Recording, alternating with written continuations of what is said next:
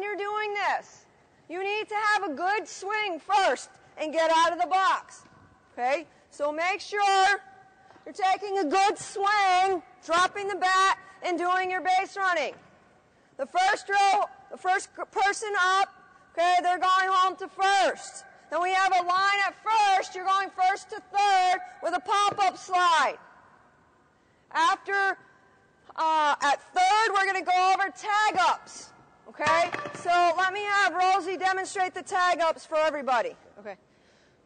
So the way that we tag up is we get our lead, we come off the base, good, we see the ball go up, we see the ball go up, watch coach, okay, she reads it, touches, and sprints. It's a timing. So we're seeing, watching the ball, it goes up, we start to get back, well, as soon as it touches her glove, and then we're going, we're sprinting. The other part of this, when you're on third, is reading down angle. Okay, you get your lead here, down angle, you're going right away. So you need to read the ball as well. Okay, so we're going to go home to first, first to third with a pop-up, third base, we're going to read the ball, doing tag-ups as well as down angle. Okay, so 3 lines, let's go. Quick, quick.